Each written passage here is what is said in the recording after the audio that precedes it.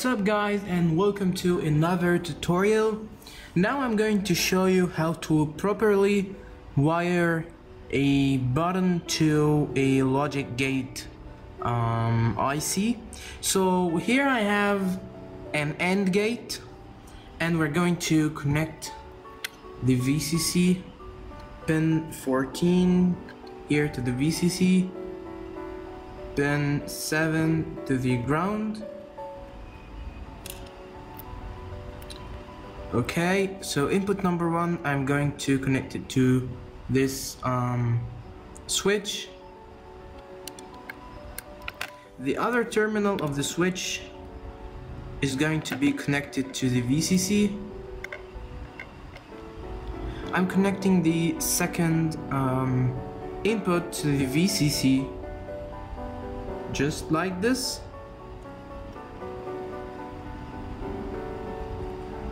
And I'm connecting the output to an LED, so this is my LED here, and the other terminal of the LED is going to be connected to the ground through a 220 ohms resistor.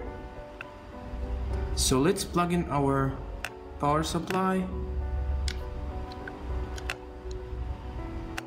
and as you see, the lamp is on, although it should be off because this is not connected. Pin number 1 is now not connected to the VCC.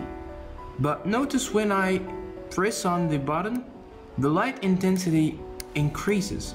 So this whole thing is because this pin, the input pin, is having a floating point or floating connection. So in order to avoid this, we have to connect any resistor. I have here a 220 ohms resistor to pin number 1,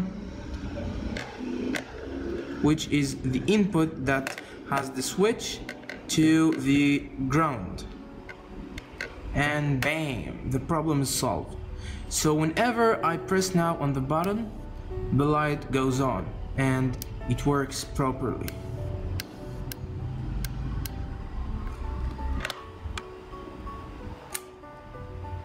So that's it guys for how to wire up properly a switch to any logic gate.